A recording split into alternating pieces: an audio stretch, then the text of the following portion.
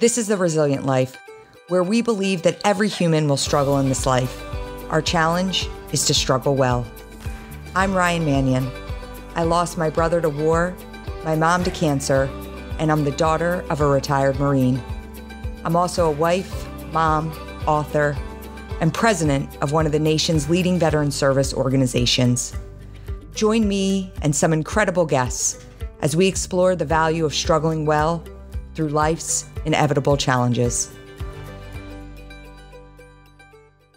Good afternoon and welcome to another episode of the Resilient Life podcast. I am very excited for today's guest, my good friend, Zach Iscol. I'm going to keep his bio brief. He is a veteran, entrepreneur, philanthropist, and now candidate for mayor in New York City. I'm really excited to dive into some awesome conversation today. And I'm so thankful to him for giving us a little bit of his time during a busy season. Zach, welcome to the Resilient Life podcast. Thank you for having me, Madam Mayor. Ryan, it's great to be here. I wouldn't miss this. One of the things that when you start running for office, you see this just throughout life in general, there's certain people who show up. Your family always shows up for this community, for the people in this community. Thank you for having me on today. And thanks for all the incredible work that you do for veterans in particular. Well, thank you. I appreciate that. And I always start to think when I have guests on, how did I first meet this person? How did we connect? And I actually remember the first time that you and I met. It was at an event in New York City. It was the VOWS event. And I remember we were standing in, there was a group of people standing around, and I knew your name because the Marine Corps is so small.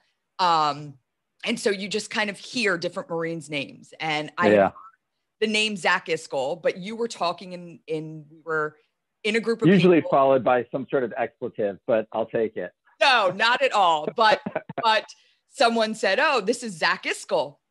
And I remember I was like, "Oh, hi, Zach. Nice to meet you. I'm Ryan Manion." And again, because the Marine Corps is a small community, you knew who I was. And we started talking. And I remember the first time I met you, you were just such a genuine person. And I felt like a deep connection with you because of the Marine Corps, because of your commitment to service. And I was a big fan of you from the beginning. And your path in the Marine Corps, I was actually talking to one of our mutual friends, Carlo Pecori, last night around when you were in the Marine Corps. And I think you actually got out of the Marine Corps right before Travis and a bunch of our mutual friends from First Recon deployed to Iraq. So you were there. You graduated from Cornell in 2001, then joined the Marine Corps, and you were there for the second battle of Fallujah in Iraq, which was a monumental event. Tell us a little bit about your path into service and how that came to be. Yeah. So, I think it's a great question. I don't come from sort of like a traditional military family, but almost everybody in my family served. Actually, behind me, I have a photo of my great uncle's B-17 bomber crew. He was killed in World War II. And I remember hearing stories about him from my grandmother, his sister growing up. And my parents had this, my earliest memory about wanting to join the military, my parents had this dresser in their bedroom, in the middle drawer at the top. I wasn't allowed to go into it. And of course, what does a kid do when you're not allowed to go into something? You go into it. It was filled with family heirlooms. And one of the heirlooms was a set of dog tags. And it was dog tags for all the members of my family who had served. My dad's dog tags, his father's, his stepfather's. And I remember at that early age just wanting to add my dog tag to that chain. And I think that's where it started. I then, at Cornell, I played lightweight football, which is a varsity sport, but for guys who are a little bit smaller. And my football coach there was a guy named Terry Cullen, who was a Silver Star recipient from Vietnam, had served in the Marine Corps. I think he was in 1-9. And Walking Dead. And he really encouraged me to join the military, or the Marine Corps in particular, as opposed to the other branches. And, it's funny. I've had conversations. I actually had a conversation with someone just recently around this. And, you said you're not someone who traditionally would have joined the service. And we get that a lot. You know, my dad was a retired colonel in the Marine Corps, but I'll never forget when the news showed up to my parents' house after Travis was killed. There was one reporter in particular who walked into my parents' living room. And the first thing he said was, I never, oh, wow, I didn't realize that people who grew up in houses like this joined the military. And it was just this really awakening for us as a family that there was this huge misnomer about men and women who choose a life of service, that there's a stigma around this idea that it is just disadvantaged youth who have no other options. And it's just like, well, join the military. And I think, you know, you probably, I imagine that there are people in your life that were probably saying you're joining the military. Did you get that at all? I did. I actually remember I was on a plane. I did a semester in DC, and I was flying back from Washington, DC to Ithaca, where Cornell was, and I ran into a professor, and he asked me what I was doing after graduation. I said, I'm joining the Marine Corps. And I'll never forget, he asked me, like, what are you doing wasting your Cornell education going into the Marines? But for the most part, you know, I found that most people were very supportive. And I mean, even the president of Cornell University, Hunter Rawlings, his son is, I think, now a colonel in the Marine Corps. Cornell has one of the largest ROTC programs in the country. But I do think you're right. There is sort of this fundamental misunderstanding as to why people join. I mean, there's this amazing statistic that less than 24% of young Americans are eligible to join the military because they're not smart enough, educated enough, fit enough, intelligent enough. They might have a criminal record, a history of drug use. So it's really just the top 24% that are eligible to join. And then, as you know, it's like 1% that actually chooses to put their right hand in the air and actually step forward and do it. Yep.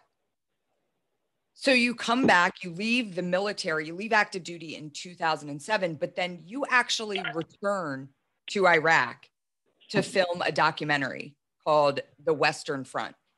Yeah. Tell us about the decision to do that, to say, I'm going to go back and I want to, what was it that drew you to wanting to tell a story about your time there and what was happening on the ground there? Yeah. So it was, you know, when I was there in 2004, 16 years ago, I mean, it was highly kinetic. You know, the Second Battle of Fallujah was more than highly kinetic. But in 2006, 2007, even into 2008, you had the Al Anbar awakening. You know, essentially Marines in particular learned that the path to peace wasn't about being quick to the trigger. It was really about building partnerships, relationships, understanding that some of the folks we've been fighting against had legitimate grievances. And maybe by reaching out to them, we could reduce the number of people that we needed to fight and build those alliances. I also, one of the best opportunities I had in the Marine Corps was when we were building MARSOC. My commanding officer sent me on this tour of the Middle East and Africa, where I basically went around and embedded with special operations in order to sort of figure out what MARSOC should look like. And I came back and wrote this report on it. And, you know, when you're spending time downrange, you realize that warfare had fundamentally changed over the last few years. And that what was needed downrange more than forces that had kinetic and conventional abilities, it was really people who were able to build partnerships, alliances on the ground. And I didn't want that lesson to be lost. You know, I wanted to make sure that the next time we go to war, that those hard-earned lessons that cost a lot of blood to learn, that we weren't forgotten. And so that was really the impetus for me going back to Iraq as a filmmaker in 2008, 9, and 10. I think it's so interesting that you frame it that way, because I would say that one of the things I know for my family that we're most proud of in what Travis did as a Marine is not the, you know, quote unquote war fighter things that people talk about Travis as a Silver Star recipient, the actions on his last day. I mean, the proudest moment for my family was when we had a video sent back and they shared this story in Iraq of, because Travis was embedded with the Iraqi army, helping to train and lead them. And they talked about the memorial they had in Iraq for him, the Marines, and they said it was this really jaw-dropping moment where they were holding the memorial, and out of nowhere, the doors busted open, and all of these Iraqi service members started walking in. Yeah. And at first, the colonel that was there said, at first they got really nervous, like, wait, what's happening? And the Iraqi colonel walked up to the podium with a translator and shared this story about Travis, how he did such an incredible job of bringing the two forces together. And so, Yeah. you know, I think of the fact that my brother was a Marine, but he was also a humanitarian. And I think he understood the importance, like you said, of these partnerships, of reaching out, of creating these alliances. And, you know, I never got a chance to talk with him about that, but I know that was important. Yeah. What he was doing. Well, he was, I mean, you know, you talk about, you know, when the first time we met, I mean, I had known who your family was. I had known about your brother for years, just because of his reputation and because of the type of leader that he was, both at the Naval Academy, in service. He was one of those guys who you heard about his name, and it was because of that character, that personality, that ability to sort of transcend cultures and language barriers. You know, as you said, even more so than his heroics in combat. Yeah, absolutely. So what I love about what you have done and the path that you have created through your life is that you came back, and it's actually funny because while I know you very well, of course, I did a bunch of research and read a bunch of articles about you leading into this conversation. And I found something that was very similar in our approach to the service that we have had through the military community. And you talked about, you were the co-founder of an amazing organization, Headstrong. And I want you to talk a little bit about that. But one of the things that you said, and Headstrong is around, you know, providing mental health resources, but you said something very interesting. And it was something that my mom said the same thing after Travis was killed. After Travis was killed, you know, not only did we have the KCO officer show up at the door who served at the Naval, or went to the Naval Academy with Travis. So they brought a friend to our front door, along with the lieutenant colonel that served with my dad. And we realized that, you know, the widow in Kansas City that gets the knock on her door from a Marine who she doesn't know before, we had opportunities to guide us through the process that probably everybody didn't get. And my mom said, I want to make sure that nobody feels this sense of isolation when they lose their loved one, that they feel as supported as we did when going through the process. And you said something similar in a news or an article that I had read about you. You said, listen, I know that had I come back and dealt with PTSD and dealt with mental health issues, I would have been able to receive the right support. I would have been cared for. I would have been taken care of. But you took that as an impotence to say, and I want to make sure that everybody else is. So tell us a little bit about the birth of Headstrong and what they do, and how critical they are right now to our service members. Yeah. So, I mean, it's so core to the Travis Manion Foundation, right? It's that you have to give meaning to sacrifice. In fact, when I was making my film, I had an opportunity to interview a noted psychiatrist name, I got his name right now, but Dr. Robert Lifkin, who is a professor at Harvard, he's in his late 80s now, might even be in his 90s. And one of the things that he did is he studied Hiroshima survivors, Holocaust survivors, and also just combat veterans. And he realized that a lot of them had to give meaning to their experiences. It was what he called survivor's meaning. You know, that you have survivor's guilt, we also have survivor's meaning. What do you do with those experiences to sort of justify the fact that you made it home? And so for me, part of Headstrong has been giving meaning to my experiences. But it was also that I came from a lineage of Marine officers, you know, guys like my battalion commander, Colonel Willie Buell, you know, General John Tulin, General Dunford, that, you know, down to a, you know, remarkable captain I had an infantry officer course named John Maloney. And their fundamental belief was that as a Marine officer, your job is to take care of your people. And that is more important than the mission. You take care of your people, they will accomplish the mission. And that that responsibility doesn't go away when you turn over command or when you take off your uniform. And so in 2011, I was having drinks with my battalion commander, Colonel Buell. We'd had a spate of suicides in our battalion. We just had a really bad one where a young sergeant came home, kissed his wife and kids at the dinner table, went upstairs, they heard the gunshot. And Colonel Buell just looked at me and he said, "We need to do something." And I didn't know the first thing about mental health care. I knew that when I came home, I'd struggled with sleepless nights, anxiety, survivor's guilt. I did end up talking to some folks and getting the help that I needed.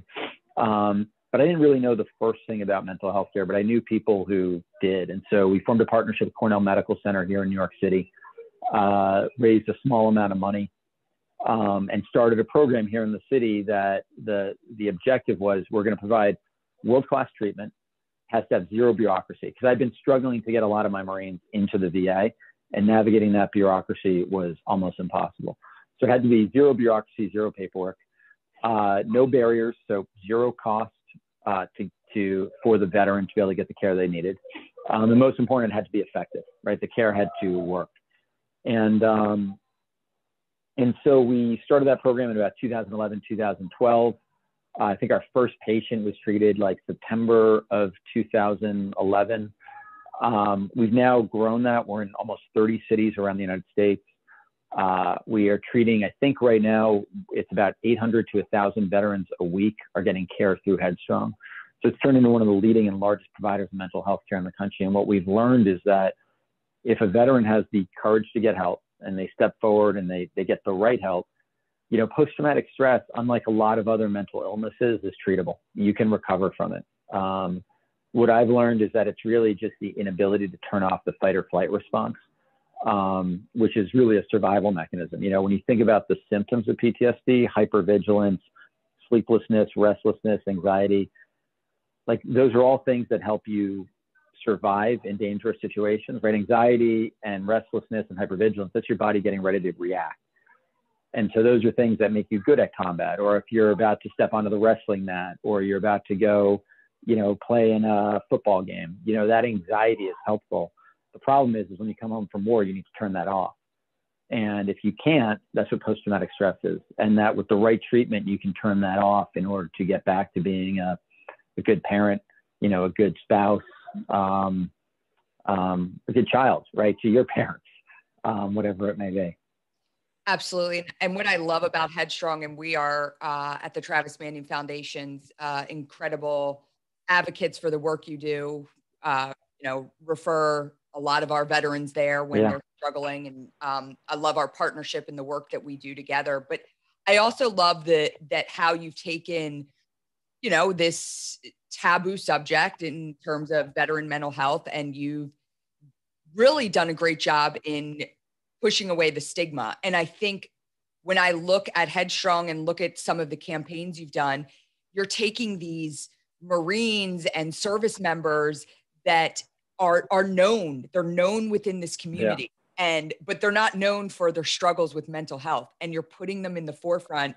And all of a sudden you're like, you can almost feel the wheels of these younger service members that are struggling. And they're like, wait, that person's dealing with mental health issues. And so I love the marketing campaign behind what you do at Headstrong, because it's important. It's important not to just say, hey, it's here, come get free, no cost mental health services, but also to say like, hey, I'm Zach Iscol and I got some help too, you know? And, for sure. I think I fundamentally believe that the stigma associated with mental health, and also just and I don't like using this word, but the ignorance or lack of knowledge about what post-traumatic stress is, has probably killed more veterans than post-traumatic stress itself, right? That if the lack of willingness of veterans to step forward and get help, the lack of familiarity, you know, that like they get a lot of anxiety when they go out in public, you know, they get hypervigilant, but they seem to think like after 1 or 2 or 3 beers that goes away. They don't make the connection that that's called self-medicate, that alcohol is subduing the symptoms and that's a dangerous spiral. And it's just like providing that framework and that education and familiarity. It's so important to overcoming this disease. Incredibly important. And again, you guys do incredible work. through Headstrong, helping to combat that. So, okay, let's switch gears a bit, and of course, we need to talk about COVID-19, and COVID hits, and there's a lot going on. Us as an organization at the Travis Manion Foundation, we had to shift real quickly to bring our mostly face-to-face programming into a virtual environment. And I will not forget, I was sitting there and I'm scrolling through, I don't know, Facebook or Twitter, and I see a news article, and there's the deputy director of the Javits Hospital in New York City running operations during COVID, and there's Zach Iscol. And you worked to create a makeshift hospital to house COVID patients. So again, a problem exists and you dive right into it. Tell us a little bit about that experience and why you felt it was important to kind of step forward during the pandemic. I mean, again, it comes back to like the ethos of the Travis Manion Foundation, right? If not me, then who? And, at the height of this pandemic, was losing my mind, not being able to help. The hospitals were getting overrun. I knew doctors and nurses that were on the front lines fighting. I ended up working with a group of other business leaders to help source equipment and supplies for hospitals. It's all pro bono. Everything we sourced was done as a donation. There was never any money exchanging hands. And I helped get, I think it was like 3,000 or 5,000 N95 masks for Brooklyn Hospital. And one of the doctors there who worked in the emergency room called me to thank me. And I just asked her how it was going. You could hear in her voice that it wasn't. She was a single mom. This was around March 24th, 25th. My son's 6-year birthday was on March 25th. And so it was right around then. And she hadn't seen her daughter since March 8th because she had been working, treating COVID patients, didn't want to expose her daughter. And again, she's a single mom. And for some reason, I've deployed with people who have been away from their families, but this was just different. Like, imagine going into work on March 8th, saying goodbye to your daughter, and then your daughter's 4 years old and doesn't understand why you're not seeing her at the end of the day, right? Why she's not, and I couldn't stop thinking about it. I had a really good friend from the Marine Corps who is helping run state operations for the response, a guy named Pete Kiernan. So I reached out to Pete and I just said, what can I do to help? He put me in touch with some other folks in the governor's office, and I ended up going to Javits Medical Center as a volunteer. And, when I arrived there, it was a very familiar environment, right? It was a task force environment. I think we had 28 federal, state, and city agencies working there. And when I walked in, I just saw nobody was talking to each other. Everybody was siloed in their own little sort of pods. And then also we didn't really even have the capacity to treat patients there. We weren't even allowed to treat COVID patients at this point, but Javits initially was set up with about 2,000 beds. It was something called a federal medical shelter, which is a FEMA construct used to house people during hurricanes and earthquakes, but it's not a hospital. And, so I ended up calling a meeting with some of the smartest doctors, some of the heads of these meetings, and I just said, what can we do here to be helpful? Right? We have all these resources, all this capability, just what can we do to be helpful? And there was a number of things that iteratively we sort of started to develop, but ultimately it came down to we need to start treating COVID patients here if we're going to be helpful. So that led to the process of us getting permission to treat COVID patients from Albany, from Washington.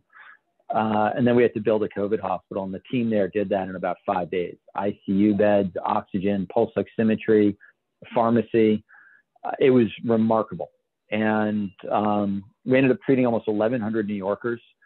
There were moments there that were incredibly frustrating working with the bureaucracy, but also the people inside that building, they were all there for the right reason. Right? Even no matter who they were working for, no matter who their boss was outside the building, the people inside that building, whether they were from the city, the state, the federal government, the U.S. military, they were all there because they wanted to try and help New Yorkers in one of their greatest times of need. And I like to think that we stepped up, we turned the place around and did that. I think it's incredible. And I was so proud to see you step Thank you. up in that role. And especially, listen, New York has been, again, ground zero for another national emergency. And all eyes have been on particularly New York City during this pandemic. And, here we are now, we're in wave 2 of COVID. Right. And it's like, I think at this point, it's almost a little bit harder, because you look at it from, I remember in March when everything kind of kicked off, I kept saying like, oh, the kids are out of school. Okay, well, all right, well, we're going to get some stuff done around here. The kids will be out for a couple weeks. We're going to work through this. And then it just kept going and going. And then you started to see this little bit of a light at the end of the tunnel, and you'd hear these things in the back of your head, like it's going to get worse when the weather gets cold around the holidays. And here it is. And here we are.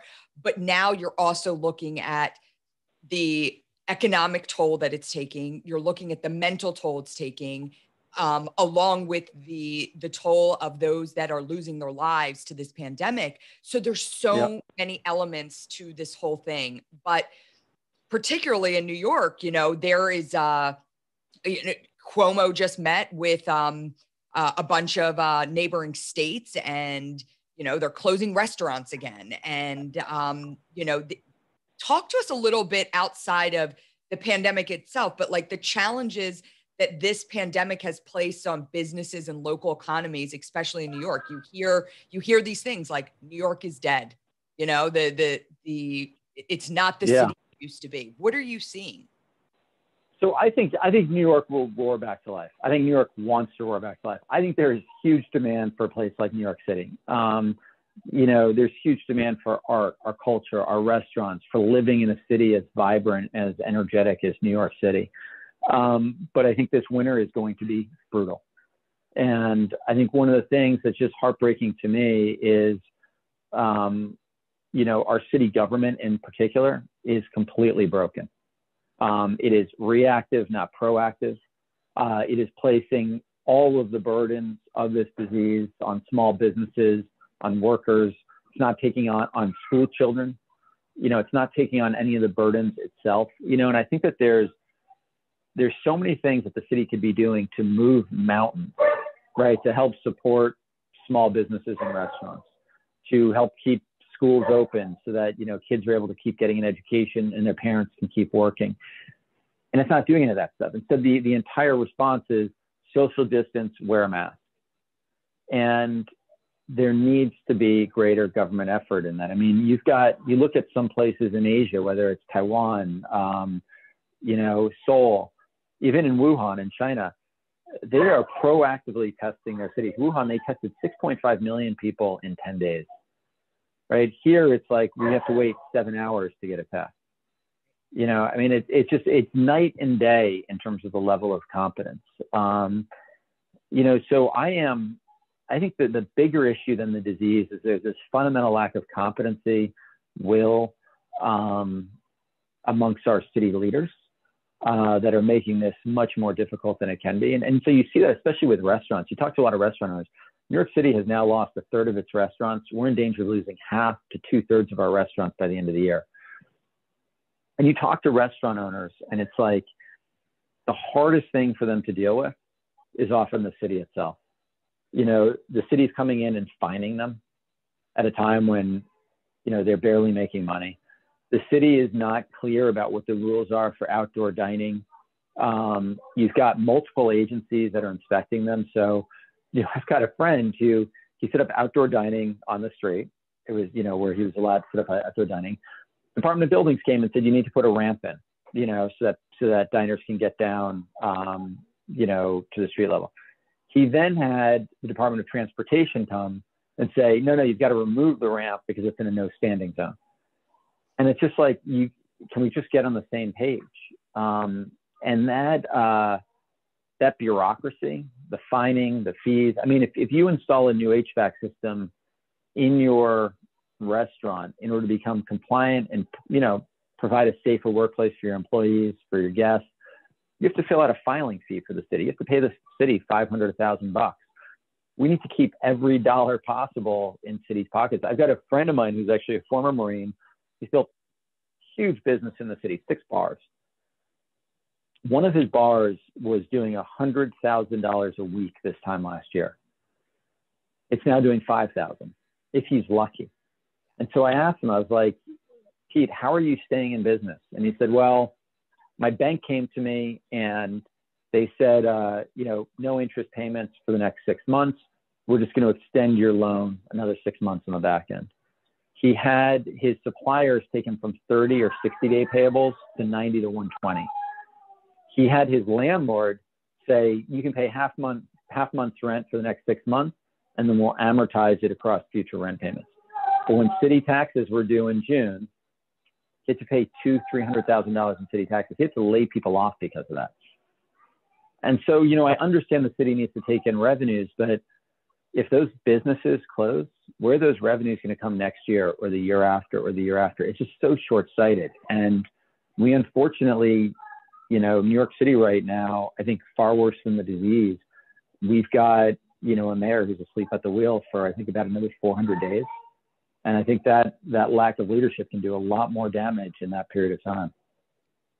I am weary to ever, as an elected official, I know the challenges of leading, and listen, I've got 20,000 people in my district. I certainly don't have New York City.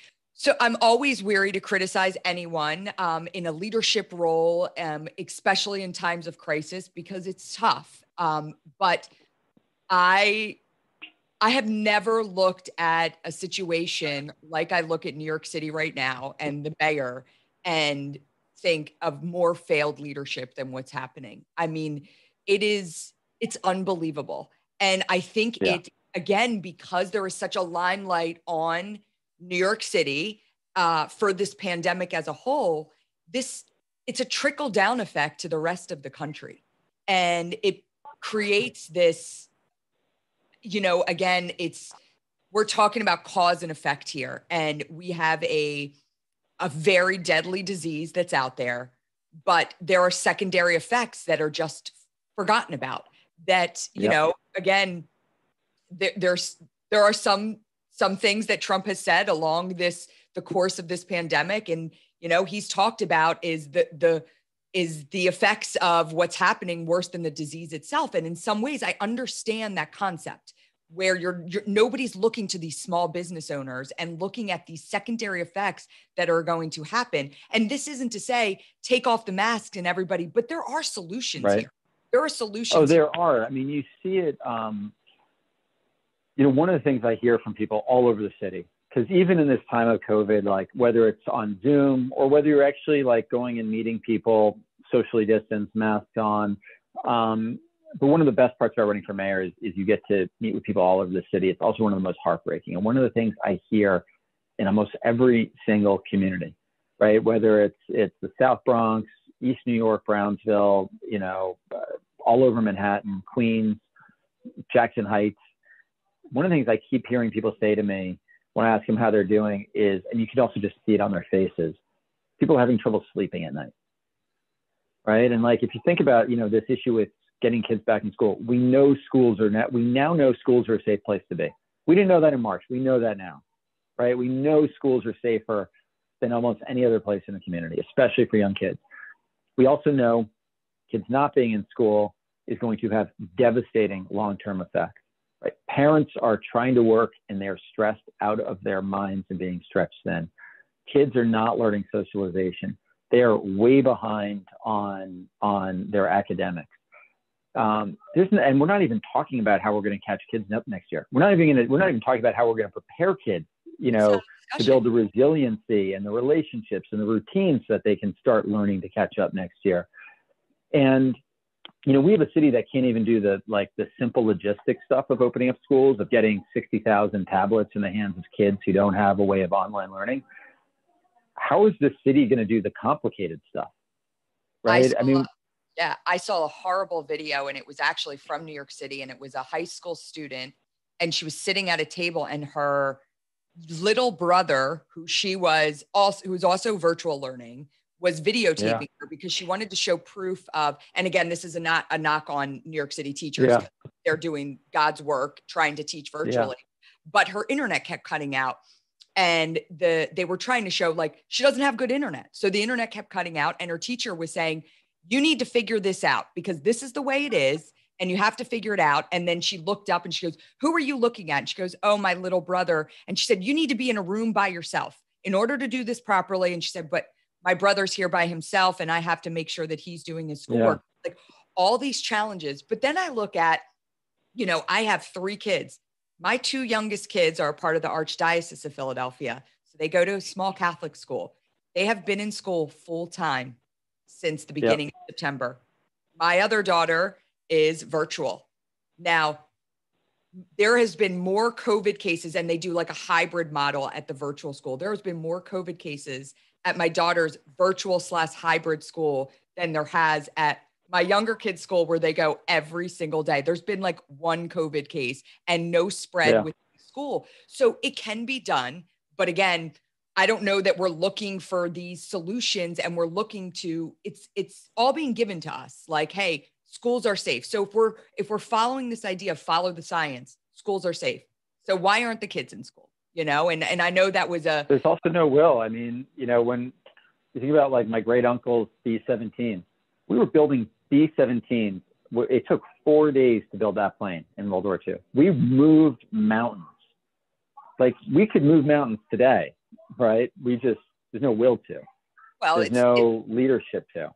Yeah, it's the easier way out. It's this idea of wear masks, stay 6 feet apart, and everybody stay inside until the vaccines are available. Well, that's not going to work.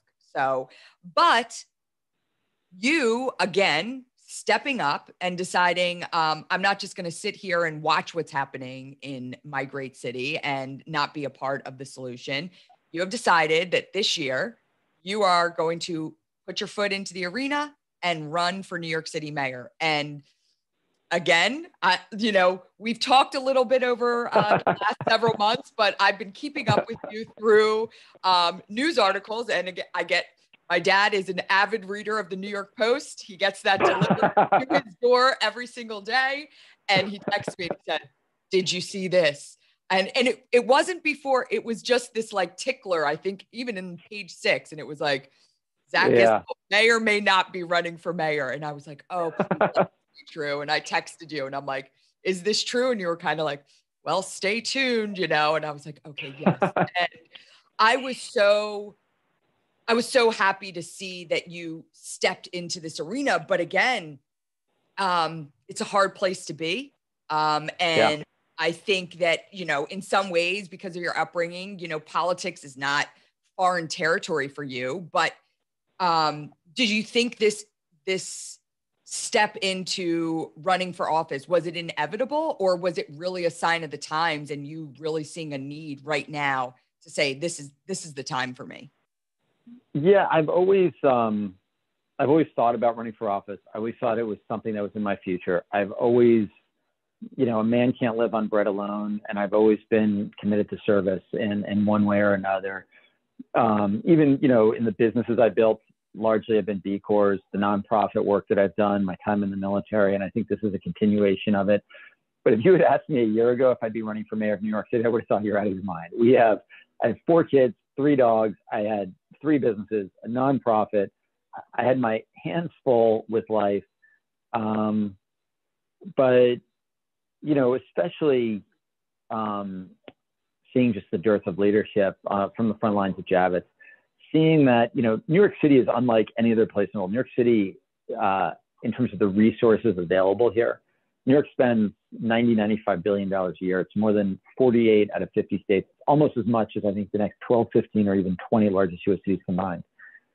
When we think about like those resources and that potential and how it's being wasted on potentially solving seemingly intractable problems,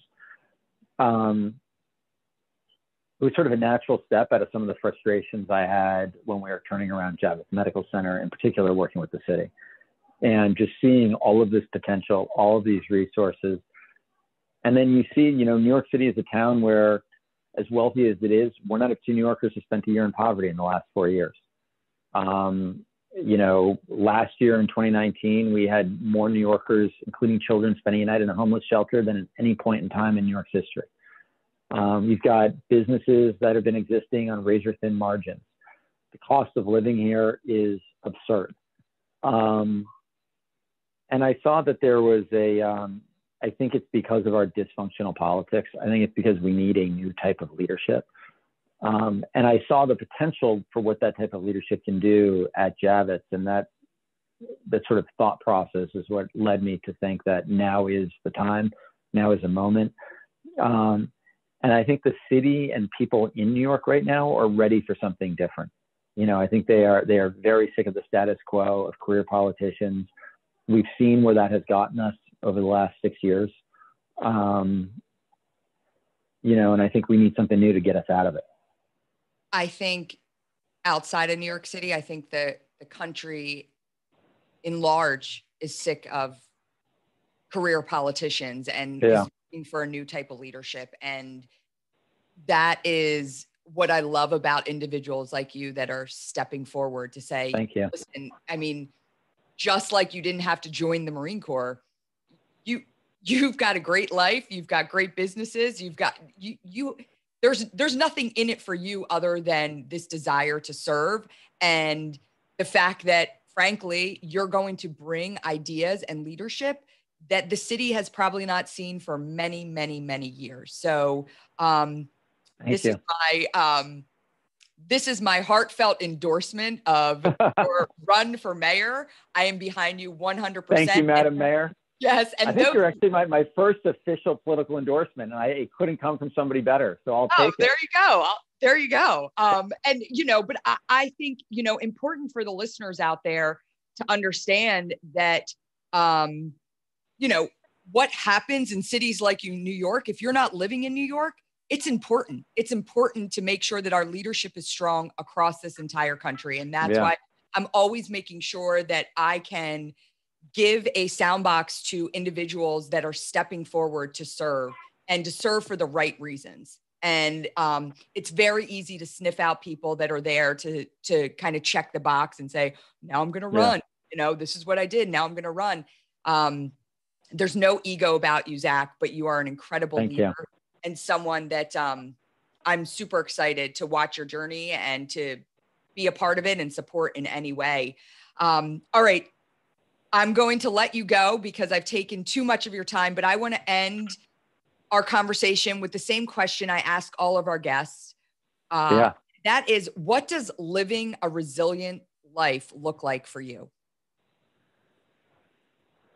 I think it really means the willingness to learn from your failures, learn from your setbacks, and giving meaning to them. Whether it's a loss, whether it's something that you failed at, something that you didn't accomplish. I think the ability to sort of learn from those experiences and continue to move on and not letting those things break you. Yeah, we've all failed in life. Some failures have been bigger than others. But for me, it's like, do you learn lessons from those failures? Do they help you do better the next time? Maybe I don't win this mayor's race. Maybe I get dragged through the mud, right? For me, I have something to say, and hopefully it will make me a better candidate next time. I think we also have a very good shot at winning. I'll say that right up front. I think that this is in a particular year where we do. But I think part of being resilient is, and having a resilient life is not being afraid to do the hard things, not being afraid to put yourself out there, whether it's asking somebody out on a date, whether it's enrolling in a class, whether it's starting a business or a new career. Even like being a parent. I fail every day as a parent. Ditto. And I'm on my fourth kid and I fail every day as a parent. But part of being resilient is like knowing that I'm going to wake up tomorrow and I'm not going to put the diaper on backwards, or, you can always do better tomorrow, and you just need to keep waking up and having better tomorrows. I love that. And I wrote down something that you said earlier when we were talking about, your journey back, leaving the military, and you said survivor's meaning and giving meaning to the fact that you're still here. And you said it again, you said giving meaning to your setbacks, giving meaning to your failures. And I think that's a really important lesson that all of us can take. You know, we're going to fail. We're going to have setbacks. We're going to have challenges, each and every one of us. But I always say, if you don't try, you're not going to fail. And so you have to try to fail. And if you do fail, you have to put meaning to that failure. So I love that message. I think it's one that is important for our listeners to hear. Put meaning to your setbacks. That's how you live a resilient life. Zach Iscol, I hope that we can bring you back when you are the New York City mayor, and I can say welcome to the show. I'll be here. Mayor of New York, Zach Iscol. Thank you. Can your audience keep a secret? Yes. I think your audience keep a secret. All right, so we're inside the circle right now with your audience. One of the things that I want to do, you know, the day of inauguration, which will be January 1st, 2022, I want to sneak into City Hall with a small group of Marines, and I want to raise the Marine Corps colors over City Hall. Well, we have a pretty large military component on this podcast that listens, so I think we're probably going to get a lot of inquiries about being part of that small group of Marines that helps you raise. I'm going to put Colonel Manion, your dad, that old warhorse, is going to be on the selection committee. Send your applications to Colonel Manion. Okay, I'll let him know. I'll share his email at the end of the show. Zach, thank you so much for joining us today. Thank you for your incredible leadership, not just in uniform, but outside of it, and for all you continue to do. And we'll put a link to some information about your campaign so people can look into it more and know where to find you and know where to donate and help you become the next mayor of New York City. Zach Iscol, thanks for joining us on The Resilient Life. Thank you, Ryan. It's great to see you. Give my love to the family.